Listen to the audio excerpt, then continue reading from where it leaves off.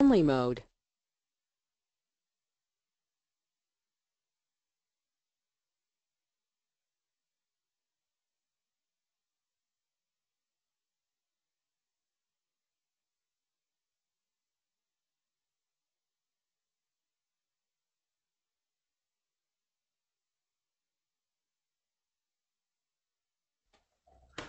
Hello, everyone.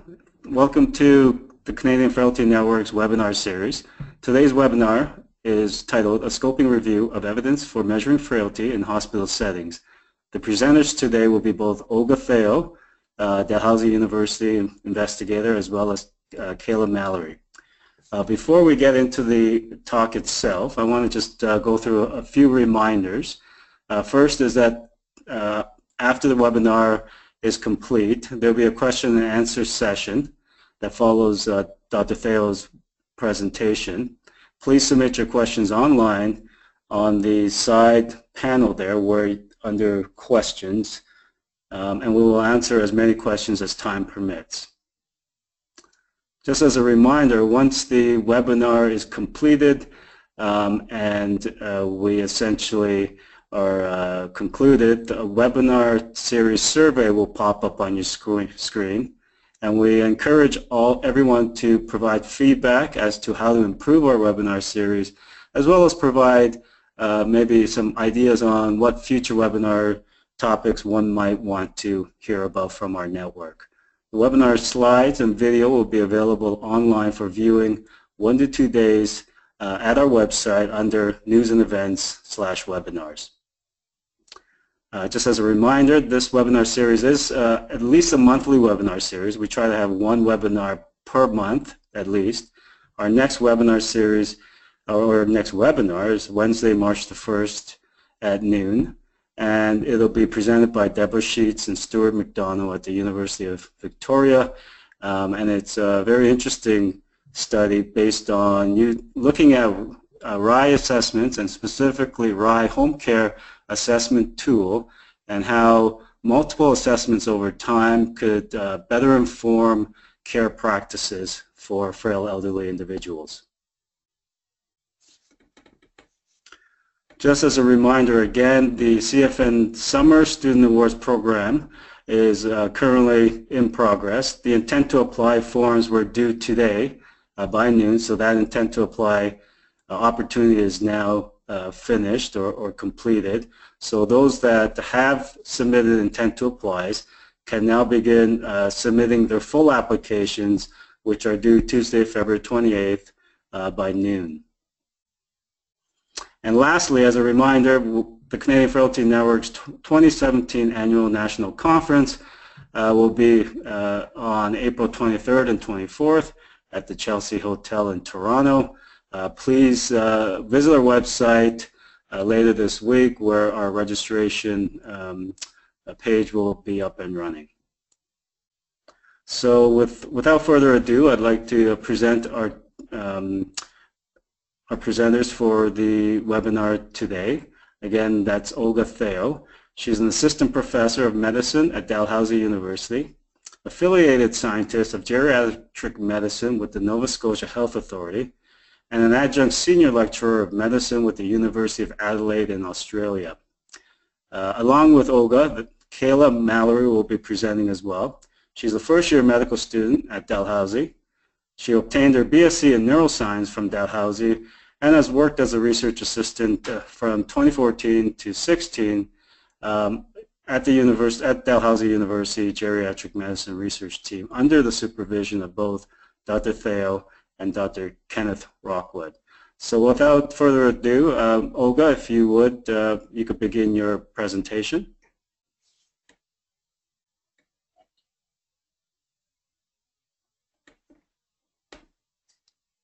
Thank you so much, Perry, for the introduction. Before we begin the presentation, we would like especially to thank the Canadian Frailty Network for funding this project and giving us the opportunity to present our findings through this webinar. But we'd also like to acknowledge our co-investigators and trainees who were involved in this project. You can see their names in their slide, and especially would like to thank Emma Squires, who has done such a great job with this project.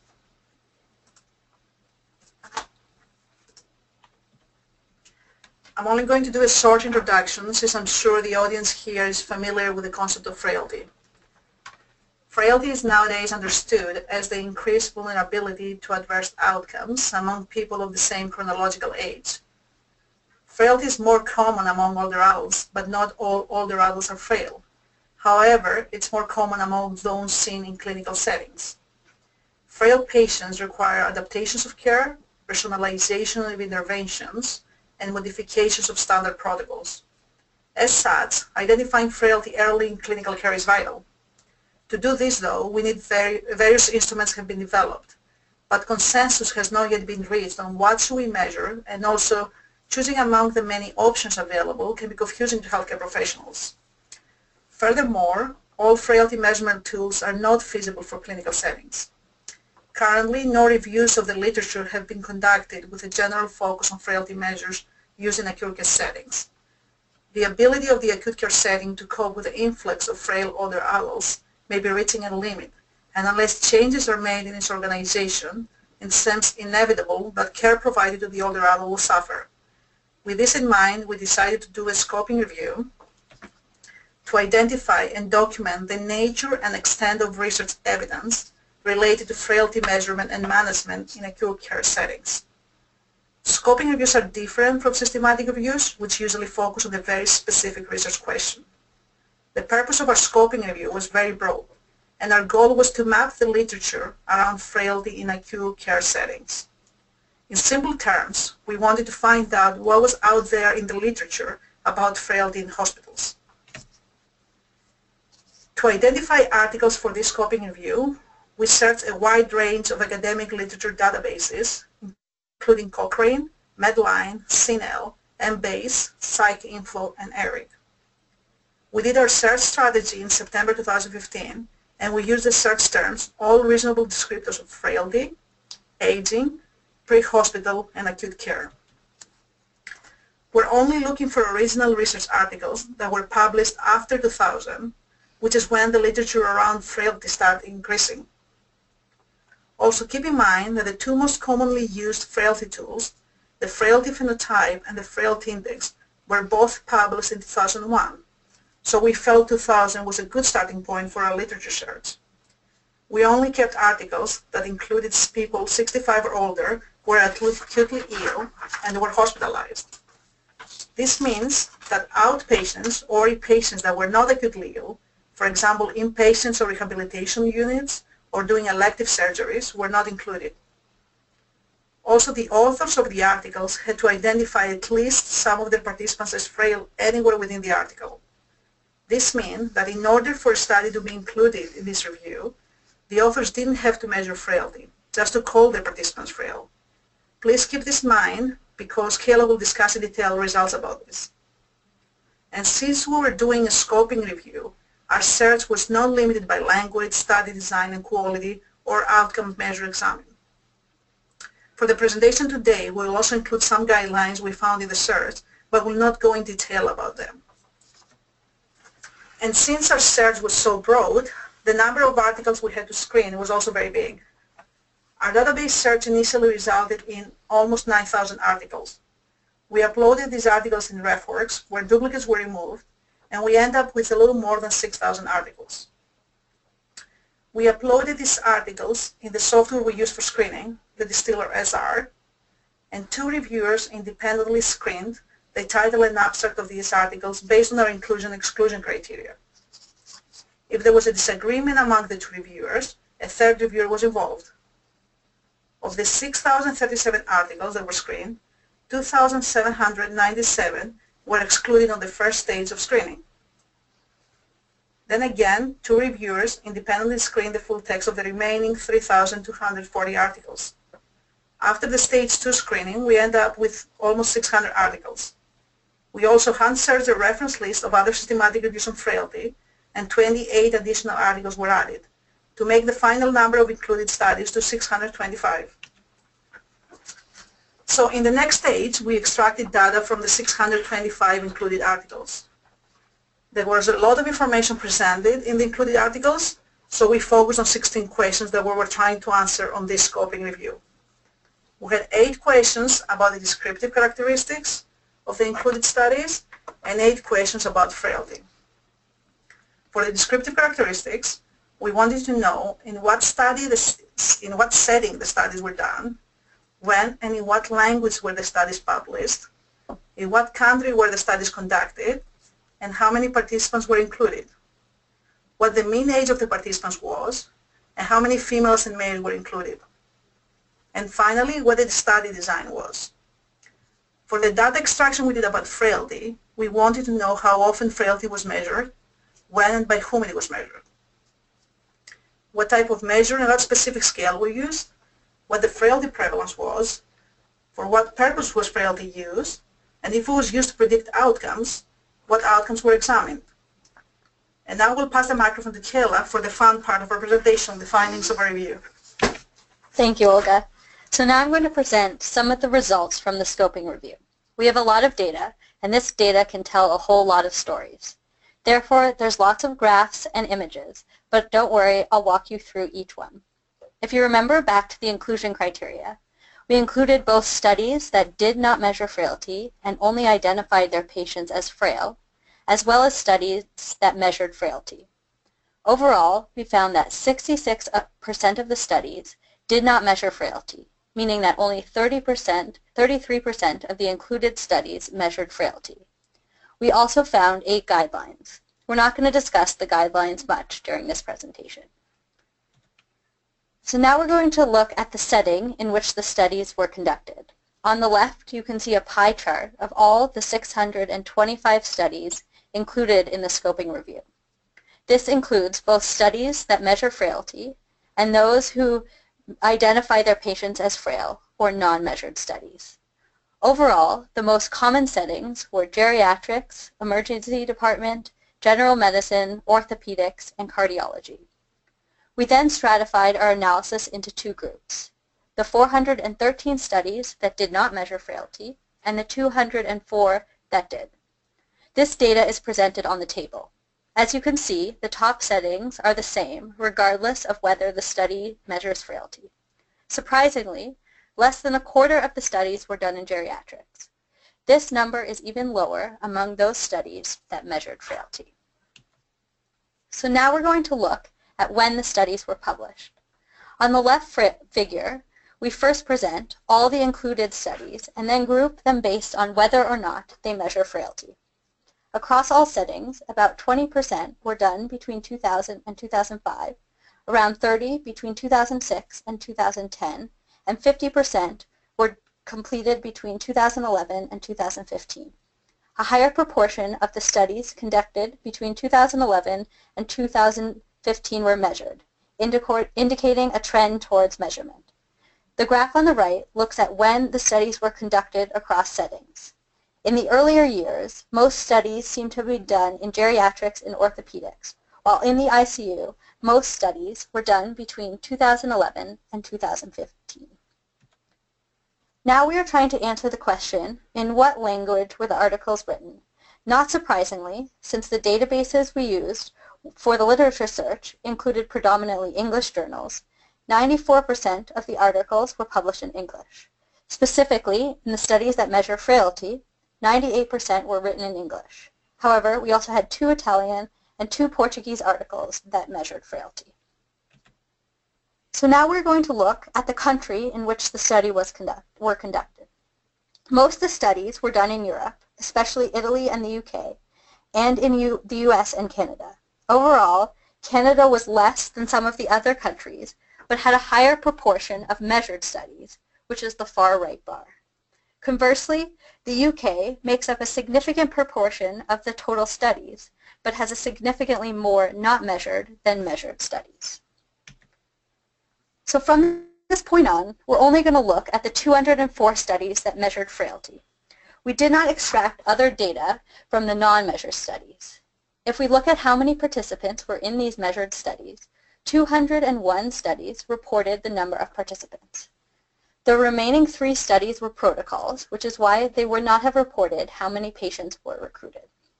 The number of study participants ranged from 9 to almost 1 million, and the median was around 200. Across settings, we see that these numbers are similar, with the ICU having a higher median at 421. However, it should be noted that there was only 9 studies conducted in this setting. So what was the mean age of participants in the study? The bar to the far left is the total number of measured studies. Note that only 155 studied measured mean age, so this is our total for this analysis. Other studies may have reported on age range or did not report any information about age. The error bars showed range. So in all studies, the lowest mean age was 45 and the maximum mean age was over 90. Because our inclusion criteria was whether the study included any participant aged 65 or older, it is possible for the mean age to be less than 65. The central blue line represents the median, and the surrounding blue box the interquartile range. You can see that the median was around 80, and this was similar across all settings. Now we're going to look at the percent of females in the study. Out of the 204 measured studies, 187 reported on the number of females, and the median number of females was slightly greater than 50%. There were no major differences across settings. Orthopedics had a slightly higher percentage of females, but we must also consider that there was only 11 studies conducted in orthopedics. So overall, there's a good representation of males and females in the included studies.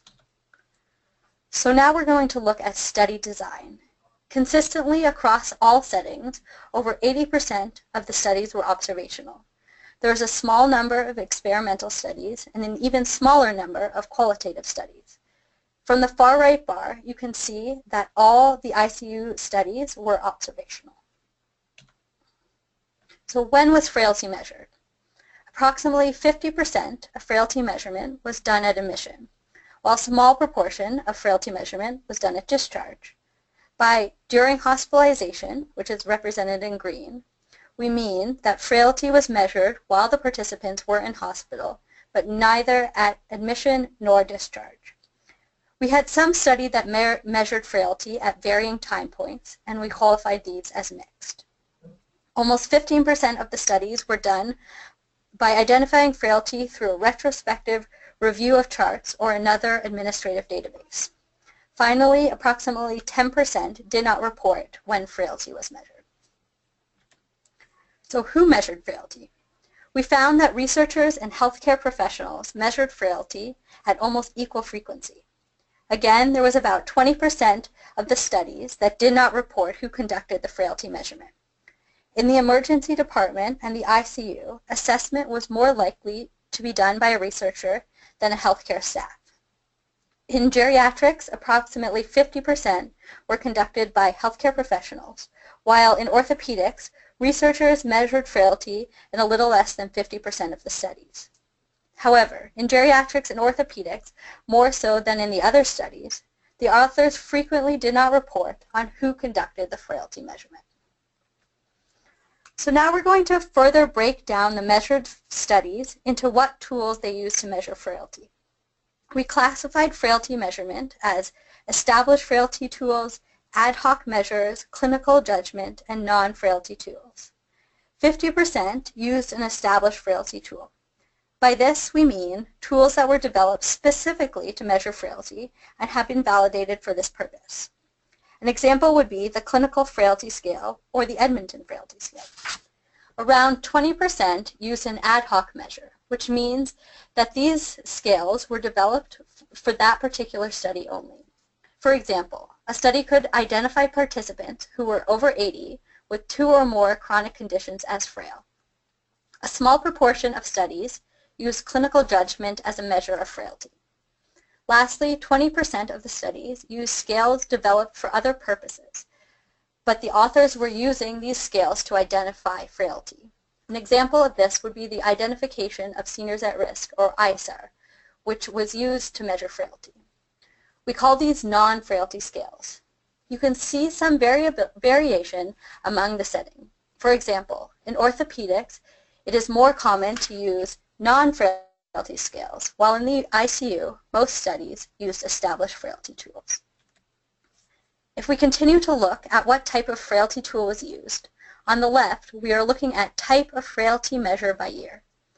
The most recent studies are more likely to use an established frailty tool, while earlier studies were more likely to use an ad hoc measure to define frailty.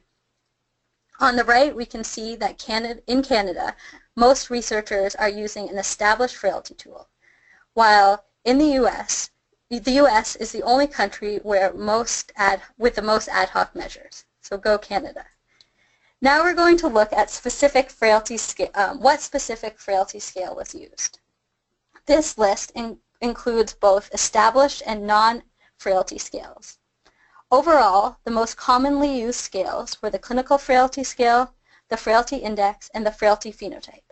However, there's a lot of variability among the type of scales used. Other tools used to measure frailty include the identification of seniors at risk, the GEM drug study criteria, the Edmonton Frailty Scale, the Winograd Index, Vulnerable Elder Survey, Balducci criteria, Rockwood Geriatric Frailty Scales, and others that you can see below.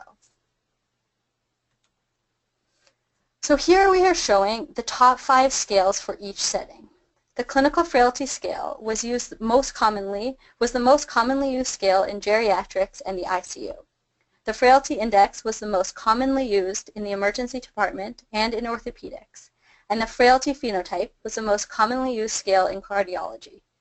In general medicine, clinical frailty index, frailty phenotype, and the frailty index were all equally used. We are now going to talk about how frailty was used. We found that frailty was used either as a risk stratification, inclusion-exclusion criteria, as an outcome, or only as a descriptive measure.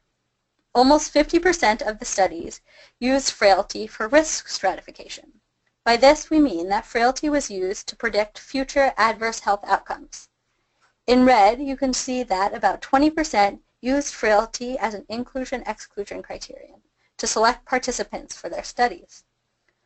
Only a very small proportion of studies used frailty as an outcome measure, and similarly, a few studies used a mixture of these. Almost 30% of the studies used frailty solely to describe the participants. This could mean looking at cross-sectional associations, such as whether older people were frailer, or reporting the frailty prevalence of the study population.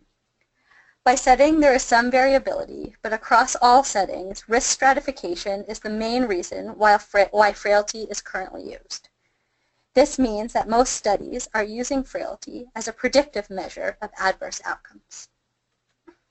By year, you can see that earlier, frailty was used mostly as an inclusion-exclusion criteria, while now frailty is used most commonly as a risk stratification tool.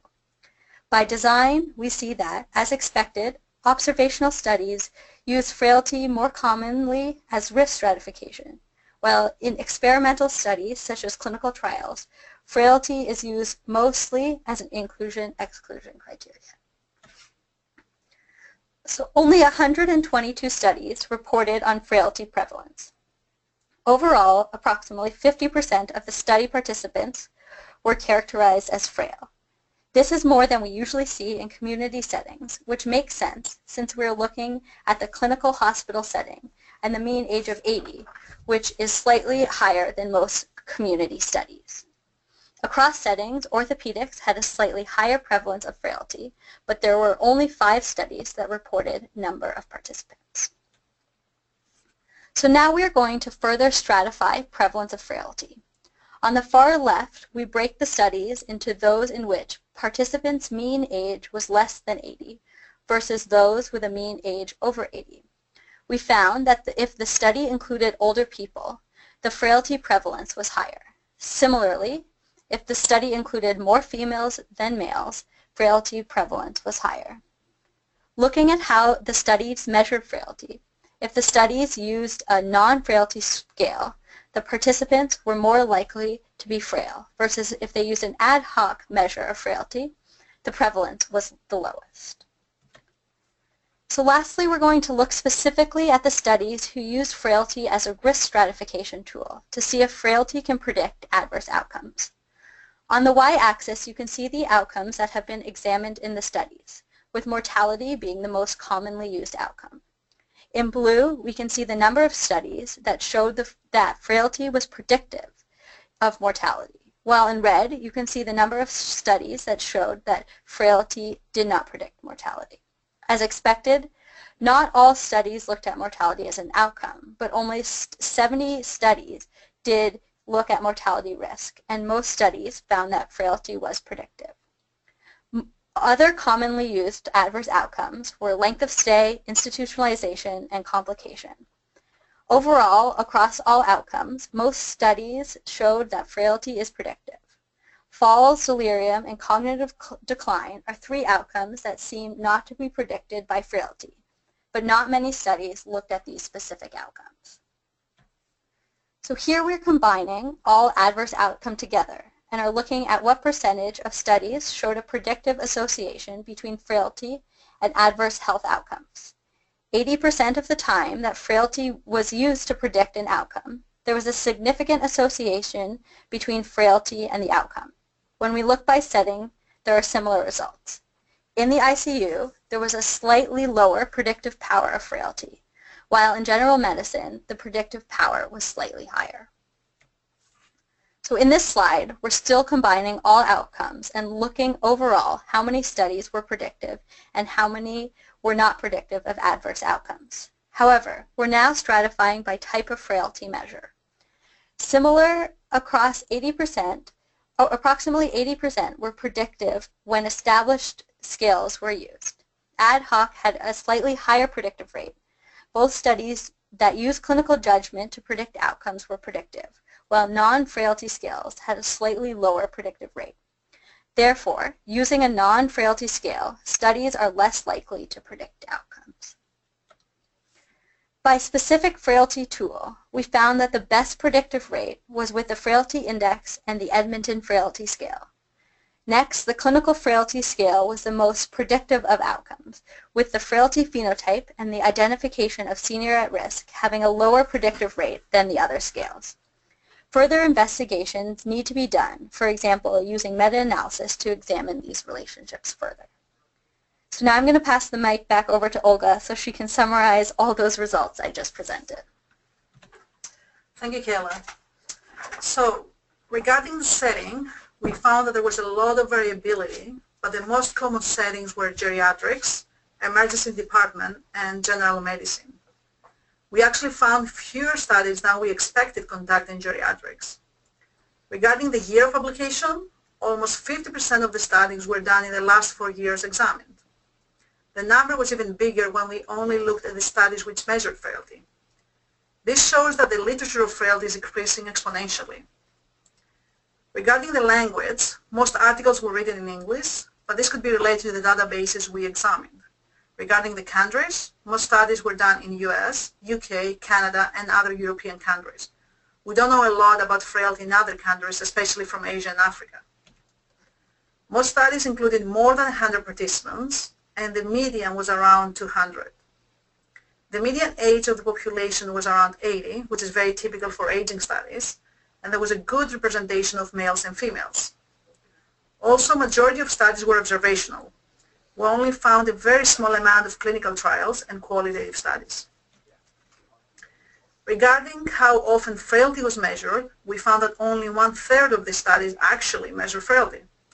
In most cases, authors called the participants frail without providing any definition or measurement tool for frailty. In the studies that measure frailty, authors mentioned that most of the time, frailty is measured at admission by either a healthcare professional or a researcher. The frailty prevalence was reported at approximately 50%, much higher than what we usually see in the community, where prevalence among older adults is reported around 20 to 25%. In most cases, established frailty tools were used, but ad hoc measures were actually quite common, especially in the earlier years.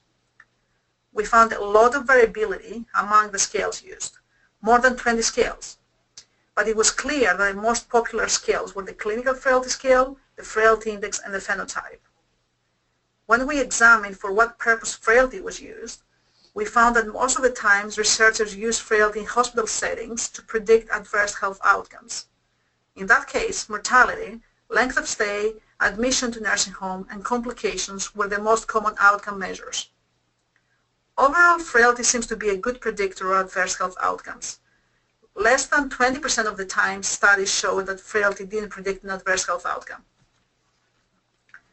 When we looked at all the findings from this review, we have to keep in mind some limitations. Some are related to the type of the review we did. We wanted to do a scoping review, so our scope was very broad, and we didn't include quality assessment and meta-analysis. We thought that that was an appropriate first step. Now that we identified where we have enough research evidence, we need to try to answer more focused research questions using meta-analysis and other quantitative techniques in order to synthesize the evidence. Another limitation is that we may have missed articles published in non-English journals, not including the databases we searched. Also, we only included studies which had inpatients over the age of 65 and who were acutely ill. There are many other studies that focus on frailty in hospitalized patients, for example from rehabilitation units or dialysis units or elective surgeries. Also possibly there are more studies that measure frailty but didn't report it.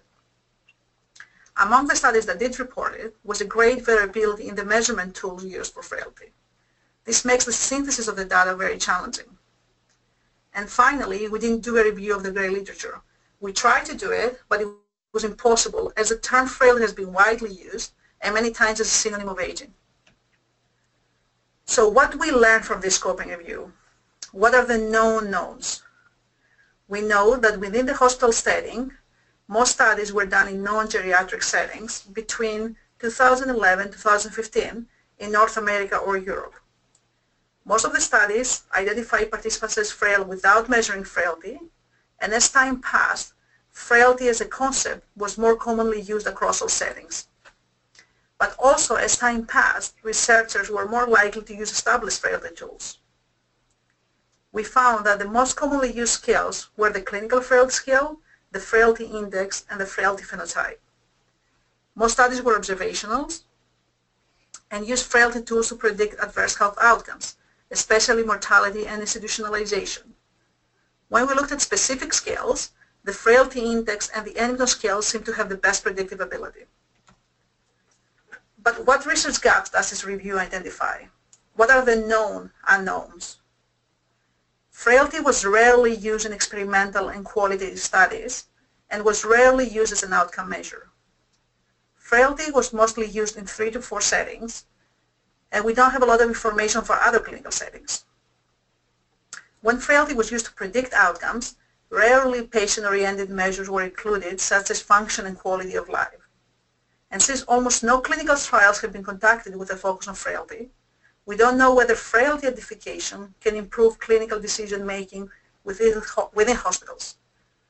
But also we don't know what clinicians need to do after they identify someone as frail.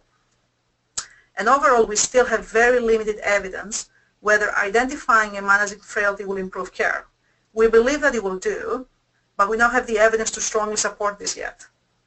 We need these questions to be answered in order to implement frailty assessment and management plans in clinical practice and to start discussing about changes in policy.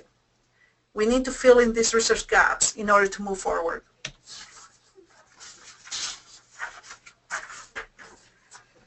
So what can the action items for future research? We should only identify someone as frail if we measure frailty. We don't need a new type of ageism, what a colleague has identified as frailism. Also, those who do studies on frailty have to be very clear on their methodology. We want to know who does the assessment of frailty and when, and all the details about the scale that they used.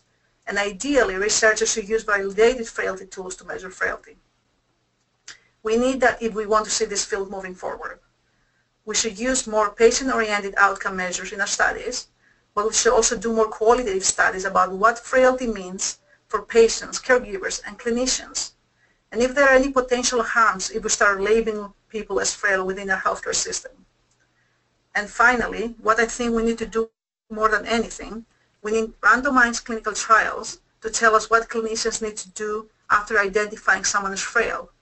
how clinicians should modify their treatment plans based on frailty, how frailty will impact their clinical decision making, and also what can they do to prevent or reverse the frailty level of their patients. And before we finish, on behalf of all co-investigators, we would like to acknowledge some people who helped us with this scoping review, such as helping us with the translation of the non-English articles. Of course, we'd like to thank the Canadian Frailty Network for funding this project and for you for participating in our webinar. Please let us know what you think about our project or if you have any suggestions, comments. In this slide, you can see our contact information. Also, as I mentioned earlier, the scope of this project was very broad, so we couldn't focus too much on too many details. But if anyone is interested in collaborating to look at specific components, we'll be happy to do that. For example, if someone wants to do a systematic review on just the general medicine data, or only on studies that examine length of stay, we'd be happy to share our data and collaborate. Please email us. Again, thank you for listening to our presentation. Great, thank you, Olga, and thank you, Kayla, as well, for an excellent presentation. Certainly a lot of data to think about. Again, I want to encourage people to submit their questions online through the side window pane there under questions. We've got a few questions, Olga and Kayla. So I'll start off with one of the questions I had in terms of your next steps and call to action, which I thought were great, and I agree with the suggestion of encouraging more randomized clinical trials in terms of interventions and so forth. But I was curious in terms of established frailty tools and sort of the uses of the various frailty tools. What can we learn anything from the different tools that were used in different settings, and whether there's some reasons or sort of guidelines in terms of which tools should be used in which care settings and so forth? Is that something that you would encourage the development of, or is that something best left to the individual investigator and clinician? I think what our review showed is that there is a lot of variability, which means some tools may seem to be more appropriate for some specific settings.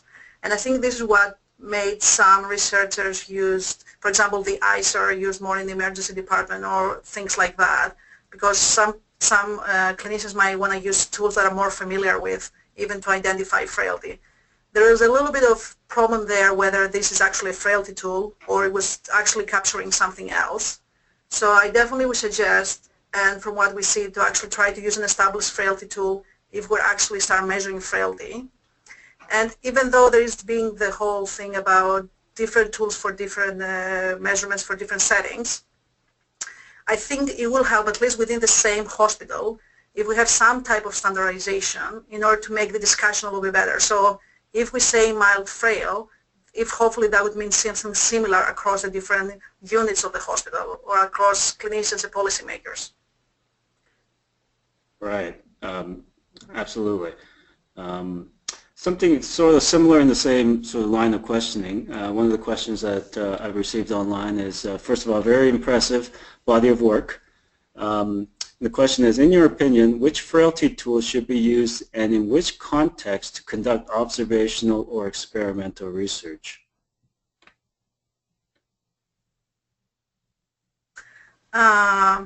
I'll definitely suggest for if someone's using it as an experimental and they're using frailty as an outcome measure, it needs to be a tool that has to be sensitive to change. And we don't have a lot of evidence about which ones are more sensitive or not, but if you use more like a screening tool that are less likely to change with your intervention, then this tool might less likely show the frailty change of the participants. So definitely there is some more, for example, the more comprehensive a frailty tool will be doing, like the frailty index, the Edmonton frail scale, who has involved more items, are more likely to be sensitive to change on the frailty level of the participants. Versus if you want to use more for predicting outcomes and you don't need the frailty tool for care planning, then more simple screening tools could be used. Right, okay.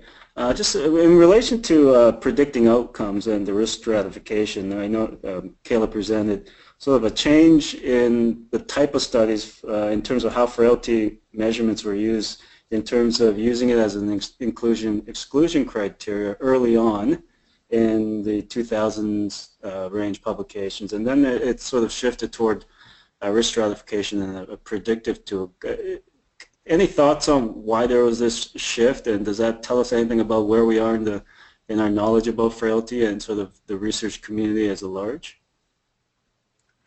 I think goes with a little bit, in the beginning people see it as more, okay, we can now do a study specific on non-frail people or pre-frail people or frail people. So it was more used on the very, like, selecting your participants, versus now they realize that there's more into that than just selecting people, and they start using as, the first thing that was, the idea was, can frailty tell me who is more likely to stay in the hospital longer, or who is more likely to lose their function while in the hospital, things like that. And I think now the shift, it's slowly, but I do think goes more a little bit on the clinical trials of, okay, now we measured frailty, what can we do with it? So I think it's a little bit of the history of the frailty literature we see here, of how the concept of frailty changed over time. Yeah, it's very interesting how things are changing over time. I thought that was a neat data point. Sort of related to that, I have a question here about ad hoc measure of frailty or determination of frailty, and why I think one of your data slides showed that why ad hoc frailty measure was more predictive than some of the other tools. It was about the prediction, I think, for risk stratification. And again, I mean, we didn't do a meta-analysis, right? So we're more quantitative, trying to synthesize our evidence. So these things need to investigate further, and there is so much variability among the ad hoc measures. So we don't know if there is, it's possible looking through them, we might find something that drives more the relationship than others. But that was with putting them together, that's as looking at the overall, we saw that they were better predictive rate than the non-frailty scales. But I didn't have a very strong observation about it. But again, most likely people used the ad hoc measures might be more clinical relevant than some other measures that may have been used. I think also the problem with the ad hoc measure is that there was so much variability. So people could choose any characteristic and then identify them as frail. So they're grouped together in this ad hoc group, but they're not necessarily super similar. So it's something. I have a sort of a similar question from another individual in terms of the ad hoc. What was, maybe define what ad hoc is in terms of this process? So we mainly classified studies as ad hoc measures if they weren't using an established tool of any type. So they were just listing characteristics, and if the participant fit into this characteristics, then they were frail. So it could either be 2 or more of the following characteristics, or that they had this group of characteristics. And typically those are definitions of frailty developed for a specific article and then used again for another article. Right. Sometimes they may have, like if it was a big study, they may have used this criteria in 2 or 3 publications, but typically not outside that study. This definition will be seen again. Okay, I see. So a question of mine is, did the larger studies that perhaps had multi-site trial sites versus very small single-site studies, was there a sort of a pattern in terms of smaller sites using maybe an ad hoc method versus multi-sites where you almost by definition need to standardize how one measures frailty or observes frailty? We haven't looked at that in a lot of detail, but it's interesting. For example, if you remember the list of scales we presented, actually the GM drug trial is one of the most commonly used, and that's because that is a big study that used the same criteria for all their publications, for a scale they developed. So this is something that possibly could skew a little bit the results of a big study with multiple publications. Yeah, but we haven't looked too much into what the size of the study in relation to the type of frailty tool used. But again, it's something we can look into. It's just with so much data, we haven't gotten there yet. Yeah, absolutely. You guys have tons of data there. That's a very interesting study. I've got so many questions here. just a pretty straightforward question. From your scoping review, which aspects of frailty measurement is important to justify who is frail? Can you repeat that again? Sorry. Yes, from your scoping review, which aspect of frailty measurement is maybe most important to justify who is frail? I suspect it's a straightforward answer, but I'm not sure if I'm not sure if it's like from the type of frailty scale. yeah, I think that's probably what it's getting at in terms of which frailty scales are maybe better than others, and obviously some are used more than others, such as the clinical frailty scale. Yeah. But in your opinion, is there something? Is there a tool that could be improved or maybe added on to? I think we still have to find tools that are. We have to look more at the implementation piece. What is feasible to be used in clinical settings and possible across different settings. And we don't have a lot of evidence around the feasibility around of the scales, and is it possible the same scale to use in cardiology and orthopedics and ICU? Things like that, we don't have a lot of evidence around. But definitely as a type of frailty scale, I think we need to move more on the established frailty tools. Okay, fair enough. Here's a question that sort of came to mind when I was listening to your slides as well. So the question is, first of all, they thank you for the presentation. But the question is, did anyone comment about the challenges for measuring frailty while in hospital? Example, how is it likely to change when the current health issue is met or not?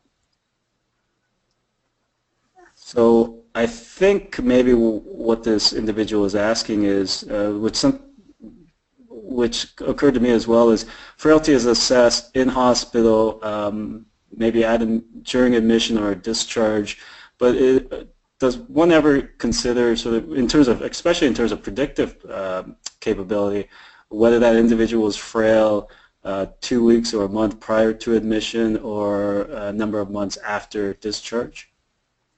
It's generally the whole idea about frailty. Is frailty your baseline status, like how you looked 2 weeks ago or a month ago before you came to the hospital, versus how your acute state has an effect on your health? So it's a lot different of, ideally we need more than one static assessment. We need to know how this person looked like before, how they looked when they came to the hospital, and how they look when they leave the hospital. And I think that's what we need, our scale. That's why I was talking before about sensitivity to change. We need scales that ideally would capture these changes. And I think that especially the baseline, the real baseline level, I think is going to be very more important for care planning of, can we make this patient look like how they look like 2 weeks ago or a month ago while they're in hospital? Yeah, I also think this is something that we did identify, is that a lot of the studies only measured frailty at one time point. So they would only measure frailty when the person came into the hospital or when they were leaving, but didn't sort of have that baseline measurement to compare with to see how their hospitalization has affected their baseline state. Mm-hmm. Yeah, it sounds like that might be very important. Mm-hmm. There's a number of questions sort of related to one of the slides. I'm going to try to paraphrase a number of these questions, but essentially, Kayla, I think you had shown a slide where Canada was very good at using sort of standard frailty measurement tools, whereas other countries such as U.S. wasn't so good. And something that occurred to me was the UK was similar to the U.S. in this respect. Any thoughts on why that is the case or was the case, especially since countries like the UK in some respects are further along in terms of understanding of frailty and the implementation of these tools in more of a real clinical setting? We might be biased a little bit because 2 of the 3 most commonly used scales were developed actually by our group in Halifax, so we're actually more likely to publish with them. So I think it's one of the main reasons that, yeah, it's the frailty index and the clinical frailty scale and the unbeaten frail scale, they're all developed in Canada. So right. It would make sense that they're actually used more here before they start using abroad. I see. In terms of actually the use of those tools, was there any trend in terms of, I know you showed us a sort of summary slide, but was there a trend towards more use of those tools over time by these other countries? We haven't looked at that yet, actually. That's a good Yeah, question. that's a good question. That's something we haven't looked at is what specific scales are used in specific countries. But that's definitely something we could look into. Okay, that's great. I think that pretty much covers most of the questions. There's a few others, but I think some of the answers you've given sort of touch upon those. So I think we've come to the conclusion in terms of our Q&A session. There are a number of comments in terms of thanking you for a great presentation, and they look forward to the published results. So in conclusion, I just want to thank both Olga and Kayla again for a great presentation, and thank the audience for attending today's webinar. And I just want to remind everyone that our next webinar is March the 1st, 2017, presented by Deborah Sheets. Thank you again, everyone. Bye-bye. Thank you. Thank you.